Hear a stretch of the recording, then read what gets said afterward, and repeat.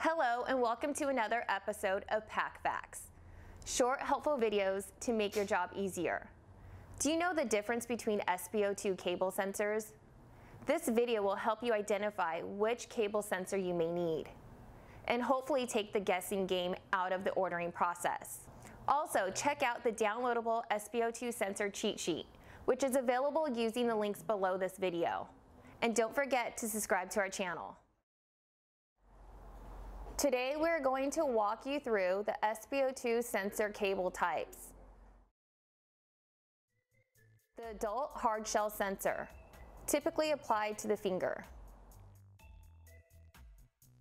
The pediatric hard shell sensor, typically applied to the finger.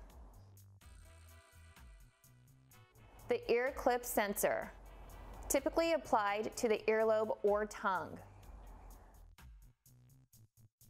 The multi-site sensor, typically applied to the finger or toe.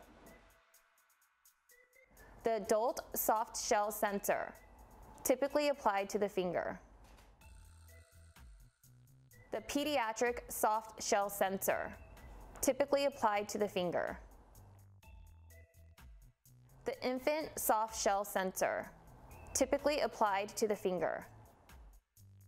To learn more about the SpO2 sensor cable types, to cross-reference, view all our in-stock cables, and to download a free SpO2 and extension cable catalog, visit pacificmedicalsupply.com/PacFaq.